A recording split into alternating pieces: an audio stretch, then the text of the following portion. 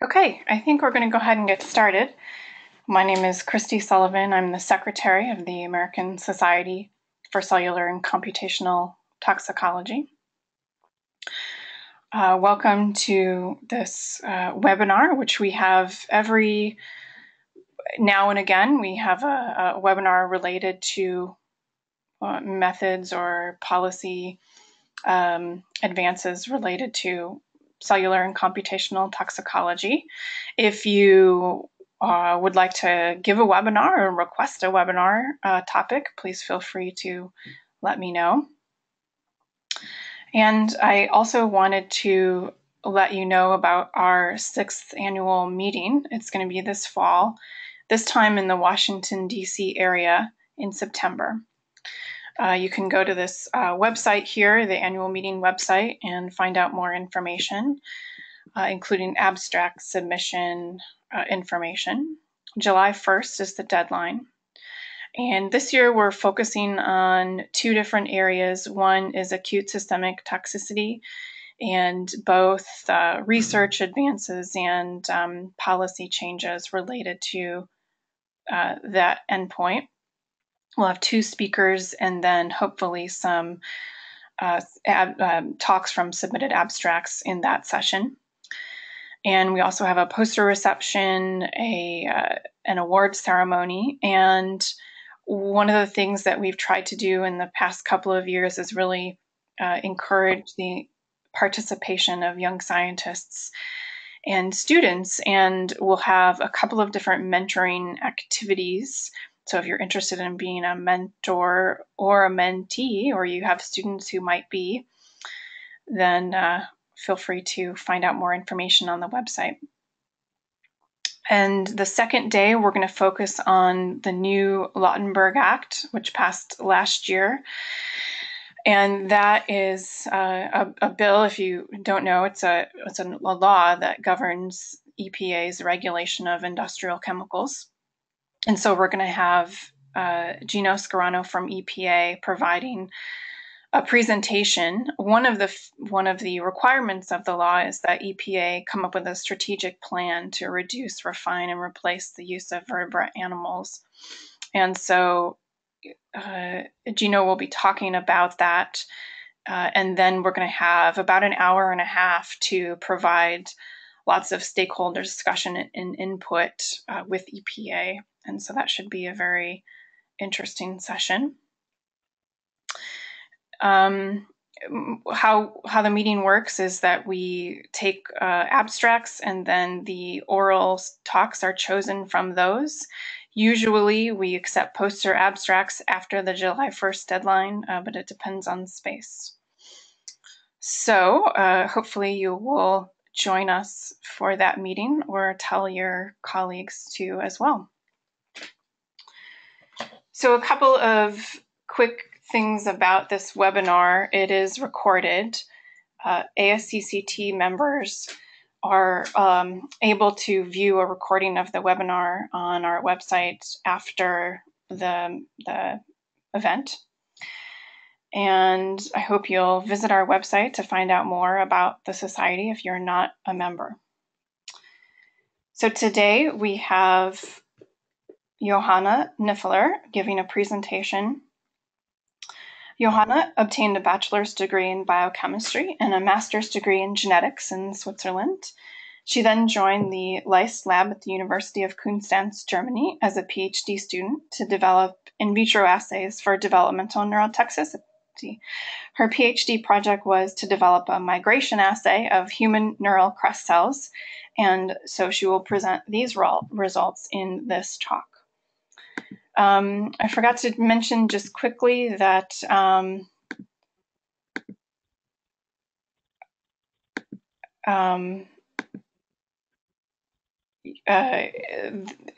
to ask a question after the presentation is finished, you'll be able to put your question in the question feature down below.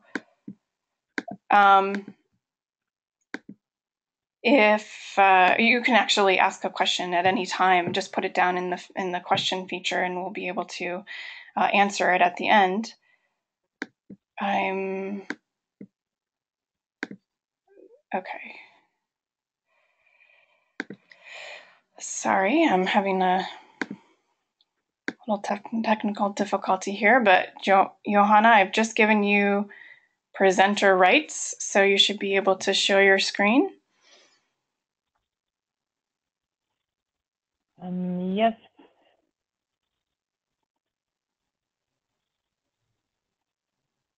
So do you see my screen? I did for a moment, and then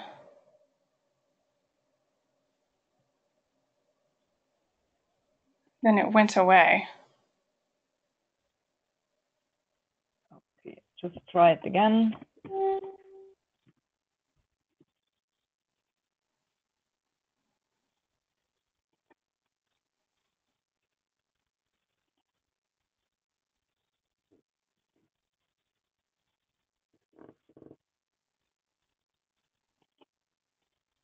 Can you now see it? No. How does it come? Here we go. Yeah. One has to press play. That was not clear to me. So. Okay. Well, we're ready. Now. So I also like to welcome all the participants to my presentation.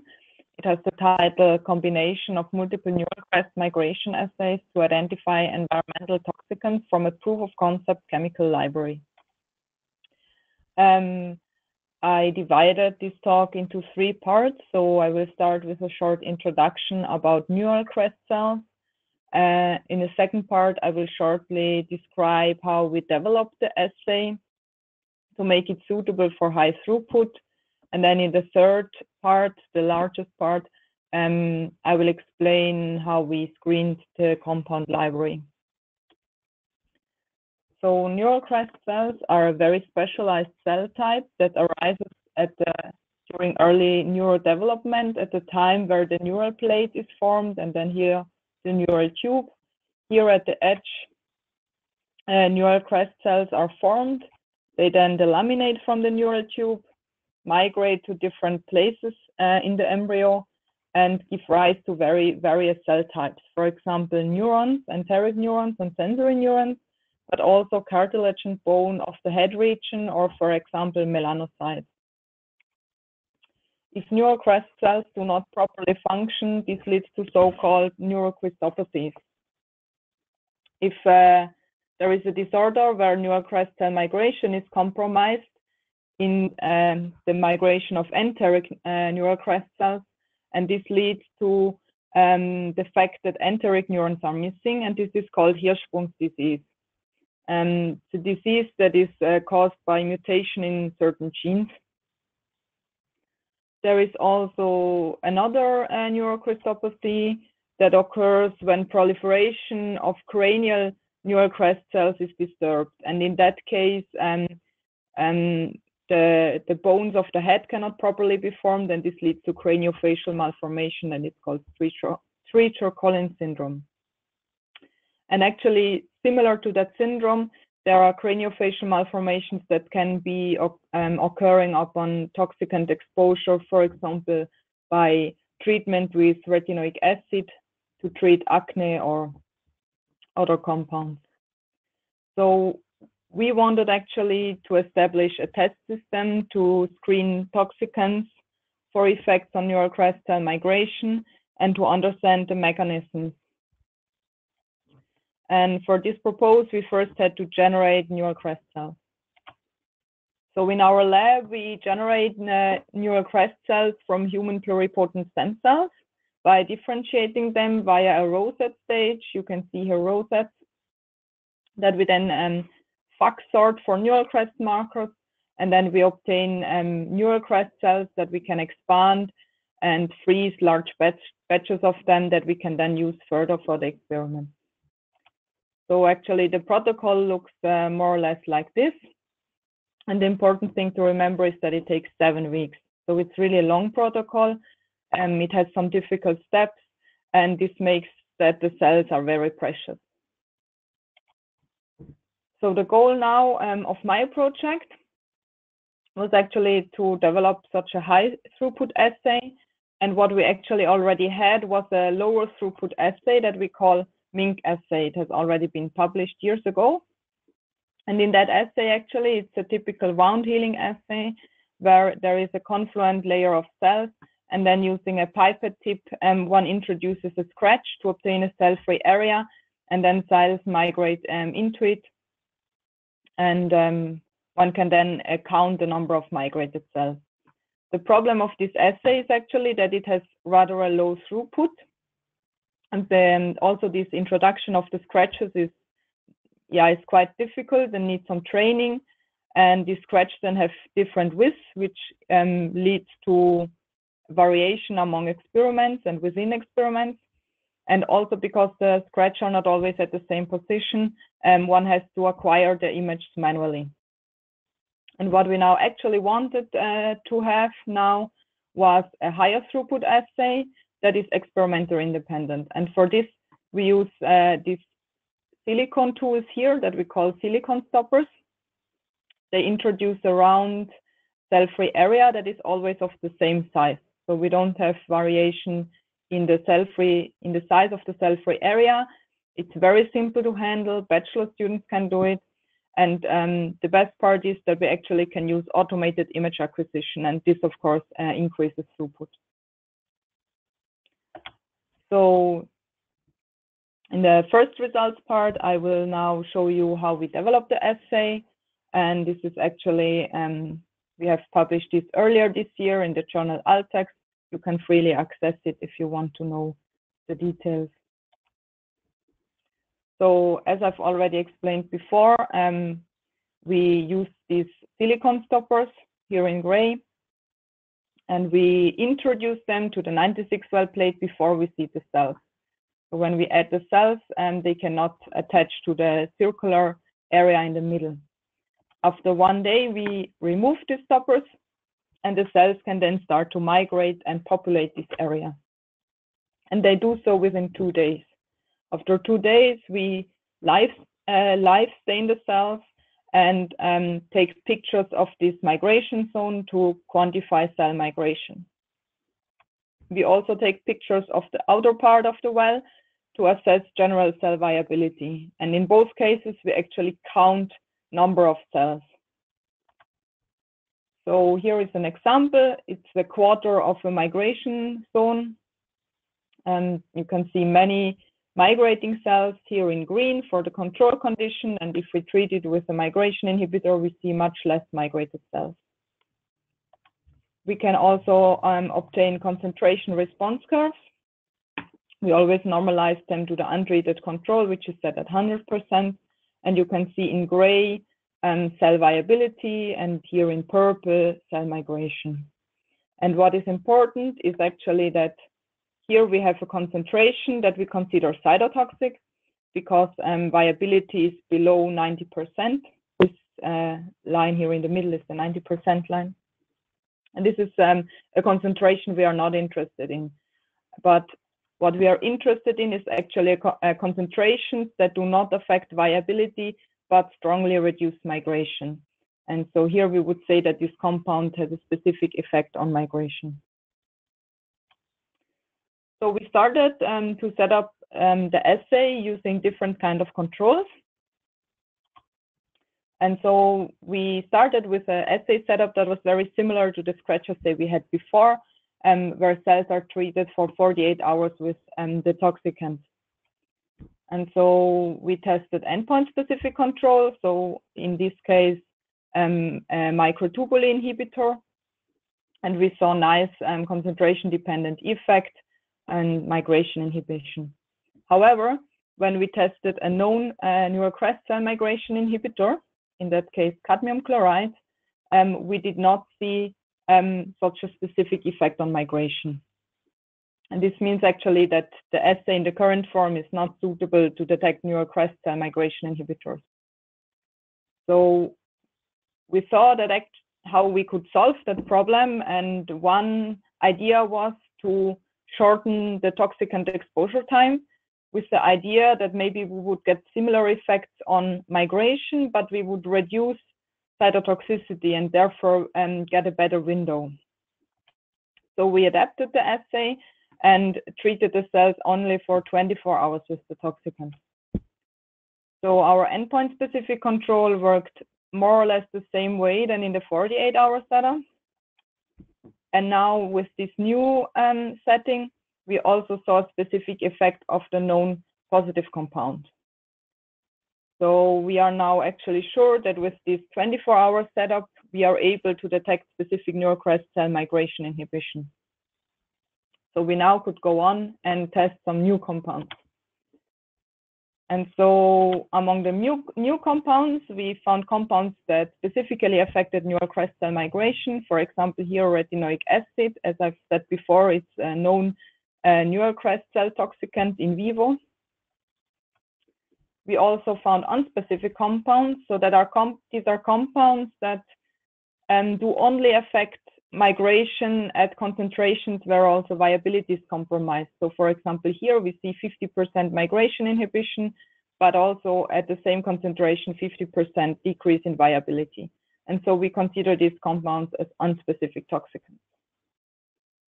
We also observed, and that was a bit worrying, that proliferation inhibitors also can reduce migration here to some extent.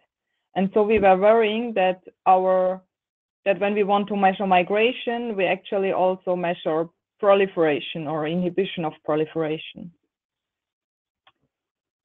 And so we had a closer look at it, and we tested several compounds at a certain concentration and measured always the amount of migration relative to the control and the amount of proliferation relative to the control. And when we measured several compounds, we found that they actually form 3 different groups. So here in the top, we have a group of compounds that do not disturb migration, but affect proliferation to various extents. They are not a problem in our assay.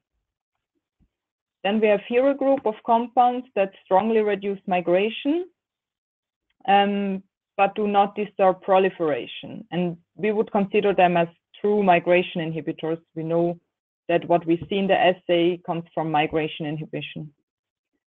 However, here in the middle, we have a group that at the same time disturbs migration and inhibits proliferation. And unfortunately, most of our toxicants we are very interested in fall into that group. And so we cannot 100% be sure if we measure really migration inhibition in the assay. So we decided to repeat the migration assay under the presence of a proliferation inhibitor and normalize the data to this proliferation inhibitor.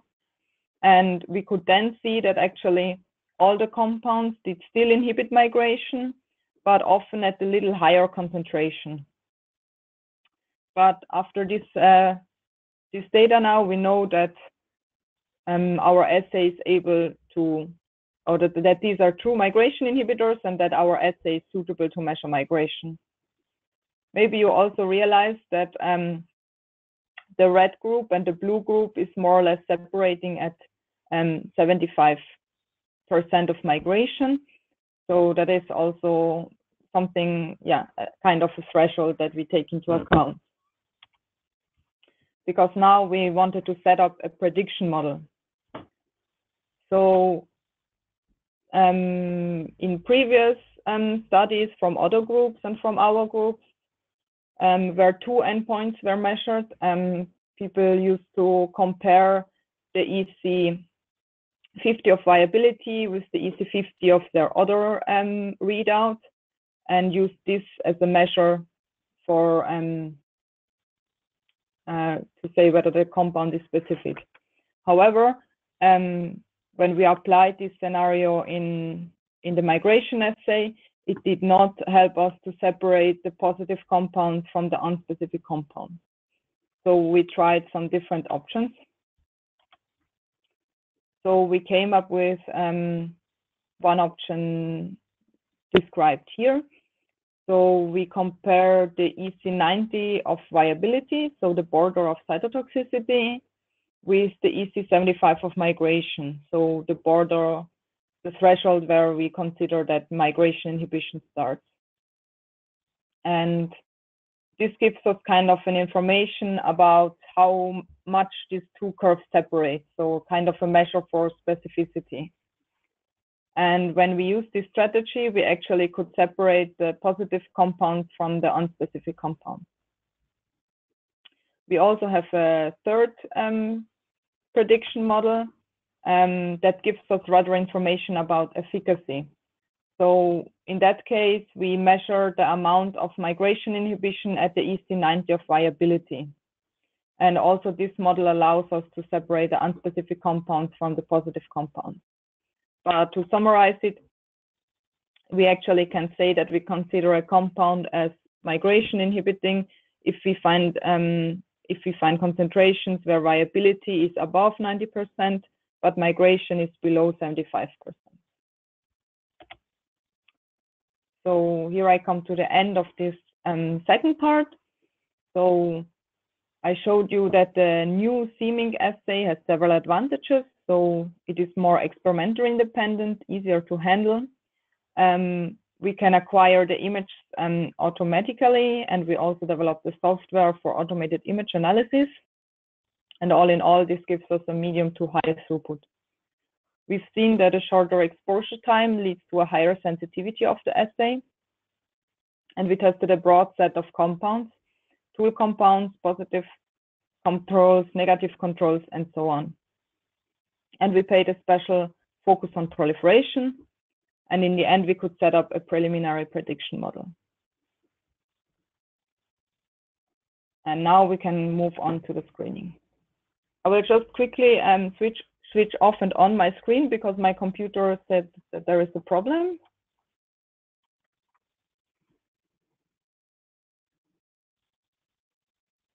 So I hope now that it will work again for the rest of the talk. So in this third part, I will describe how we did the screening, so the strategy, which different steps we did. And actually, all that work is now in press, in Archives of Toxicology. And in case you want to know the details, but you cannot access the publication, you can contact me by email. I can send you a copy. So we wanted to test our migration assay in a smaller screening to see whether it is suitable. And we decided to test an 80 compound library that is called NTP80 list because we obtained it from the National Toxicology Program. And it contains actually 75 compounds because there are 5 duplicate compounds. So there are several flame retardants, pesticides, drug-like compounds, polycyclic aromatic hydrocarbons, few industrial chemicals, and 5 negative controls in that library. And so, because as I've said before, the neural crest cells are quite precious, we chose a tiered testing strategy. So we started to screen all 80 compounds in the migration assay at only one single concentration and find the potential positive hit compounds. For these compounds, then we obtained concentration response curves and checked again whether they really inhibit migration and obtained there the positive hits. And using these positive hits, we then did several kind of follow-up assays. So in more detail, actually, we started to test each compound at the highest concentration in the library. That was usually 20 micromolar. And we first tested the viability in the normal migration assay setup. And if viability was compromised, we reduced the concentration and repeated the assay again until we found a concentration that was not cytotoxic. But for most of the concentration, for most of the compounds, the highest concentration was not cytotoxic anyway. When we found such a non-cytotoxic concentration, we then performed the migration assay in 3 biological replicates using that concentration. We then checked whether we found migration inhibition, and we decided to use less stringent condition than our normal prediction model. So we required only migration inhibition of 20%. If this was not the case, we considered the compound as negative. All other compounds were defined as potential positive hits, and we reordered all these compounds, diluted them, and went on to the hit confirmation testing, where we obtained concentration response curves, again in 3 biological replicates. After that phase, we checked for migration inhibition, and this time we used our normal criteria, our standard prediction model, and would exclude or would define compounds as negative that would not meet that criteria. And all other compounds we then consider as positive hits. And with these positive hits, we then did 3 kind of follow-up assays. So we retested them in absence of proliferation. We measured single cell speed, and we performed a different migration assay, a transwell assay. And in the next minutes, I will guide you through the results of the different parts. So I start, of course, with the screening. So we screened these 80 compounds or 75 compounds and found surprisingly 26 potential positive compounds. So here I've ordered them from the most, on top is the most migration inhibiting compound, and on the bottom are the least migration inhibiting compounds. And so we saw 26 potential positive compounds. You can already see that, for example, PAH are rather in the bottom part of the graph, and flame retardants are rather on the top. And so not all chemical classes are evenly distributed. But I will not spend too much time on this screening part. I will move on to the hit confirmation phase. And so the nice thing is actually that we could confirm 23 of the 26 compounds from the screening. And on the right, you see a table with all the compounds ordered by their chemical class. And the ones that are highlighted in color are the ones that were confirmed in the hit confirmation phase. And so you can actually see that most flame retardants were identified as positive compounds, several pesticides, several drug-like compounds, but no negative controls, no industrial chemicals, and no PAH. So actually all the hits fall into only 3 chemical classes. We also checked our results for some kind of, or we did some kind of consistency checks with our results. So for example, we could see that all negative controls were also negative, which is of course nice. Then there were, as I've said, 5 duplicate compounds in the library. They actually also, the 2 duplicates also gave always similar results. So that was also an indication that the assay works reliably. What we can then see more is that, for example, for PBDAs, we picked up all 3 compounds that were in the library. Or, yeah, we can see for kind of chemical consistency. In the group of organophosphate flame retardants, we picked up 6 of the 8 compounds. And actually, these 6 compounds all have an aromatic side chain, whereas the 2 negative ones have aliphatic side chains. So this indicates that there is kind of a special structure that correlates with migration inhibition, and gives us more confidence that our assay does not give some random results.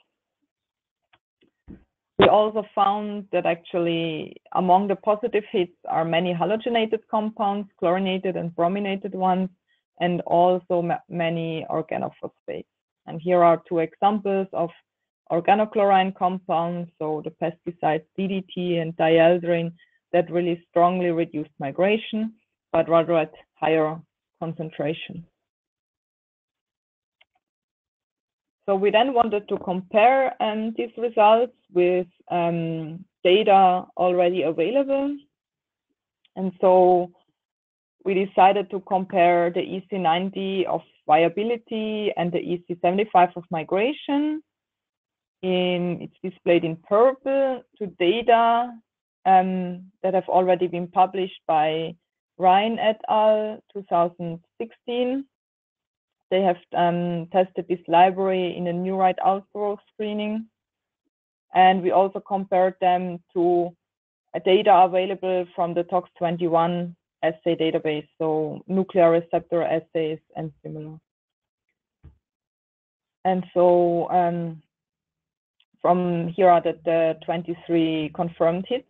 And I indicated here the potency of the compounds. And from this graph, we actually can see several interesting things.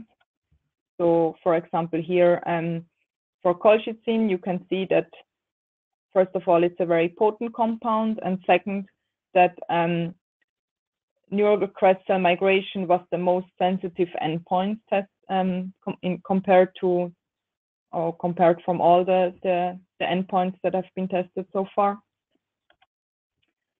Or you can see that for certain compounds, the migration assay is much more sensitive than the other assays. And this gives us also kind of a hint that maybe there is a particular mechanism that is hit in the migration assay. And that could be a compound interesting for further investigation.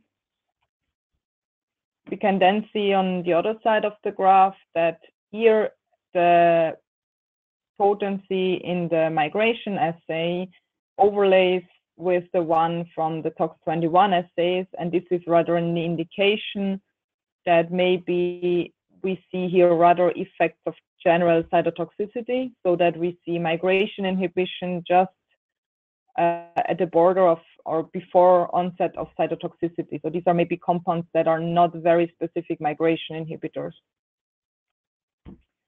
And then here we also have another interesting thing we can read from that graph is diethylstilbestrol. So it has estrogenic activity. And you can see here that most TOX21 assays are in the higher micromolar range, but that there are two assays that are where the compound was very potent.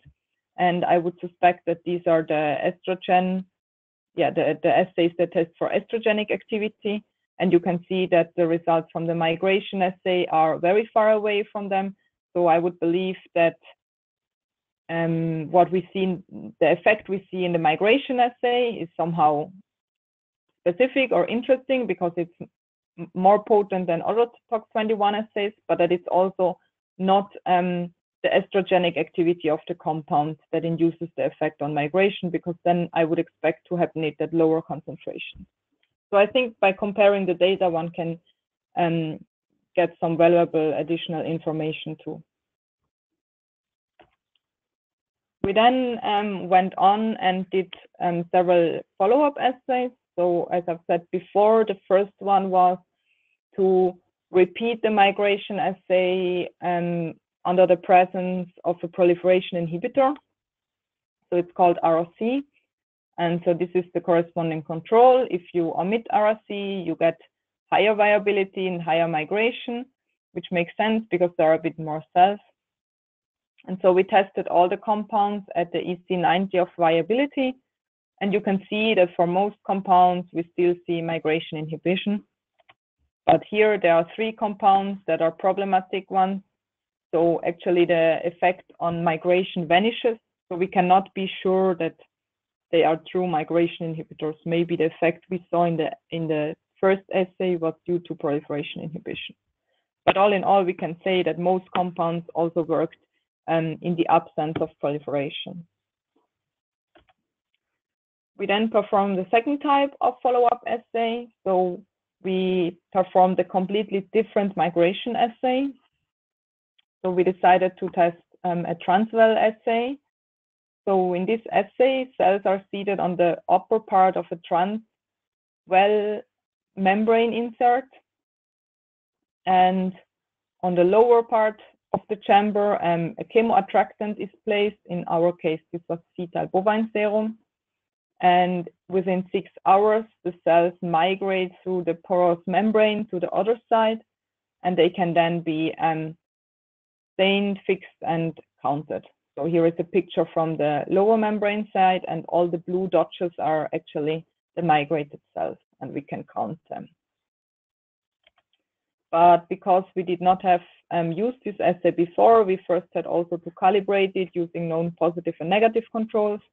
So here is the untreated control, basically, so no toxicant. You can see here that if we omit fetal bovine serum from the lower compartment, we basically don't get any transwell migration. Then here you can see 3 endpoint-specific controls for compounds that interfere with the cytoskeleton, and they strongly reduced migration.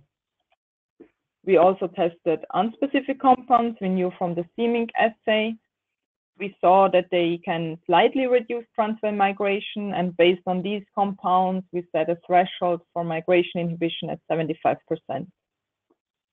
And we then could now test our neurocrest cell migration inhibitors, and we found that several compounds did reduce transwell migration, but not all. For example, retinoic acid here did not reduce.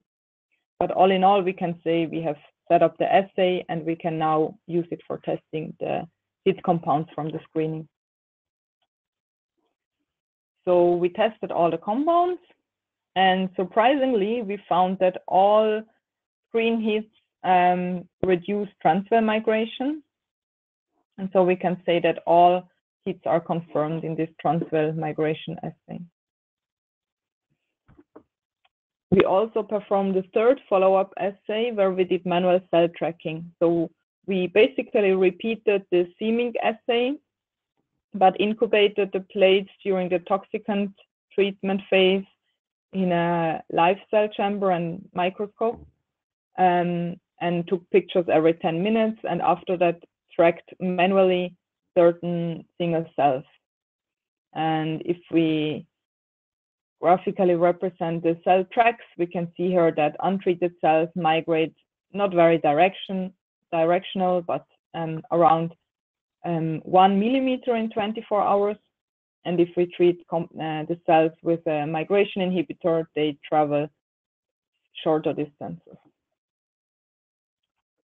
We then tested again the screen hits, but we reduced it a bit, and from chemically very similar compounds, we only tested one of them to reduce the workload. So what you can see here is actually that only 3 compounds strongly decreased cell speed. So this was DDT, heptachlor, and hexachlorophene. And then we have some more compounds that reduced cell speed a little bit, like BPDP, PBDA, or so. But for several compounds, for many compounds, we did not see any effect on single cell speed. And this was actually first a bit surprising. So we started to think, how can this happen? Why can different migration assay lead to different results? And I will try to explain it to you using this scheme. So if we have here a normal situation and 6 neurocrest cells that all migrate at an average speed of, let's say, 1,000 micrometers per day, this is what we consider as 100% in the cMINC assay and the transwell migration assay.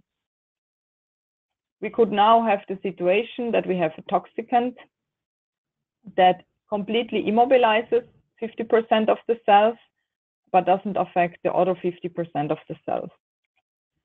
In this case, we would see a reduction in the cMINC assay by around 50%, and in the transwell assay, also 50% reduction, because the immobile cells would not be able to cross the membrane. However, in the cell tracking assay, we would rather see more or less a normal cell speed, because the assay is rather focused on mobile cells. However, we could also have a different toxicant that reduces cell speed of all cells by 50%. In that case, we would see in the cMINC assay a reduction by about 50%, but we would not see an effect in the transwell assay, maybe because the membrane is very thin, and if the cells manage in these 6 hours to travel this short distance, then they will appear on the other side and be counted. However, in this scenario, the cell tracking assay should give us a reduced cell speed. So actually, different assays capture different biological processes. And so, which processes are actually measured by our migration assays? So we actually think that neurocrest cell function can be divided in several tasks. So neurocrest cells differentiate, proliferate, migrate, can die, and perform signaling. We actually believe that our standard cMINC assay measures migration, but also a part proliferation and some cell death. If we repeat the assay under the presence of a proliferation inhibitor, we can omit this part of proliferation and measure only migration together with some cell death. However, migration is not one single process, but it's actually a very complex process that consists of different tasks or different aspects. For example, it involves the distance that a cell travels, the directionality, or also cell adhesion is important. And we actually believe that with the cell tracking assay, we measure rather the distance a cell travels and maybe continuity. But that with the transwell assay, we rather measure cell motility and cell adhesion and some polarity and sensing events. And this explains why our different migration assay can give different results. So I would say that different assays give complementary information. So as one of the last slides, I would just quickly summarize the results of the screening again. So we've seen 23 out of 75 compounds were positive. There were many flame retardants, several pesticides, and few drug-like compounds. In the cMINC assay, we saw that few compounds had very strong effects, and they were actually also consistent in the cMINC assay under proliferation inhibition and in the cell tracking assay. We saw that a few compounds were not effective when we repeated the assay under proliferation inhibition, and that all compounds were confirmed in the transwell assay. But also only very few compounds affected cell speed. And when we have a short look on the potency of the compounds, we found that 2 compounds were very potent in the nanomolar range, but most of the compounds were effective between 1 and 10 micromolar, so rather high concentrations. If I conclude the screening part, I would say that the assay is in principle suitable for screening. We found new migration inhibiting compounds that disturb neurocrest cell migration, and especially organochlorine and organophosphorus compounds. We could confirm all compounds in other migration assays, but unfortunately, we still have very little mechanistic information of what actually happens. And this is now the last slide that summarizes the entire talk. So I prepared some take-home messages. So if you perform an assay development, keep in mind to use appropriate positive and negative controls to set up your assay. Be aware of possible confounding factors. In my case, this was proliferation. And remember that different assays measure different processes. And so think about which process is actually measured by your assay. It's not always trivial. If you perform a screening, keep in mind that hit confirmation is important. Also, the screening worked quite well in our case. We had 3 false positive compounds that we could eliminate in the hit confirmation phase. And we performed follow-up assays. They can give additional information, complementary information. With this, I am at the end of my talk. I'd like to thank you for your attention and my co-workers from the group of Marcel Leist for helping me with experiments. And of course, also, I would like to thank my supervisor, Marcel Leist. Okay, thank you so much, Johanna. That was a great talk. I was really looking forward to it from the paper, and I really liked what you guys have done, what you have done in your work. Thank you. We have opportunity for questions. You can either raise your hand, if you can see in the little control panel, a little hand signal to raise, or you can type a question into the question box. And while people are doing that, maybe I'll ask a question myself. I'm wondering, this set of assays is sort of for developmental neurotoxicity, and so I'm just curious about how you see the assays fitting into a larger strategy for thinking about maybe regulatory assessment of chemicals. Have you thought about that? Yeah, right. Actually, yeah, I thought about it because I'm writing my thesis, so I have to think about this kind of question. So, I mean, the assay is quite in an early state, I would say. So it's now since 3-4 years that we developed it. So we don't, it has not yet been broadly tested. So for example, it lacks inter-lab comparison. We don't know whether the assay also works in different labs. Mm-hmm. It's transferable because the cells need quite some expertise. So to obtain the cells, that is actually the critical point.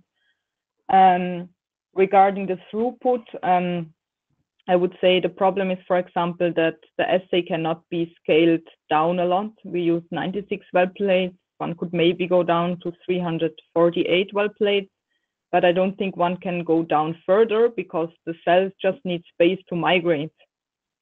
Yeah. And so this is kind of limiting the throughput a bit. And in my eyes, actually, the most, or from my knowledge, the most advanced assay is the neurite outgrowth assay. And so, of course, we are not yet at that stage, and we are probably also never able to have that throughput. But I think it's quite promising to be used in certain test strategies, but it will, of course, not be the very high throughput assay. So I think first one would run other assays that are higher throughput and only then move on to the neural crest cell migration assay.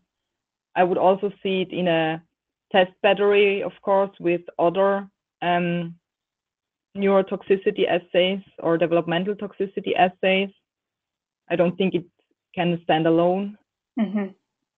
Also think to include proliferation as a separate readout, because as I've said in the introduction, that proliferation inhibition can also lead to disorders. I mean, that's known from in vivo data.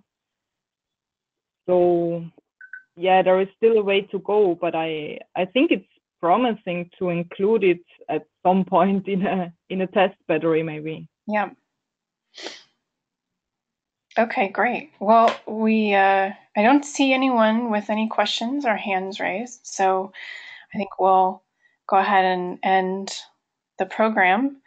Thanks again for your presentation, for taking the time to prepare it and give it, and thanks to everyone listening for listening. You should have received emails from me when you registered, and so that's my email. You can contact me if you have any questions further, or if you would like to learn more about the ASCCT. Thanks very much and have a great day.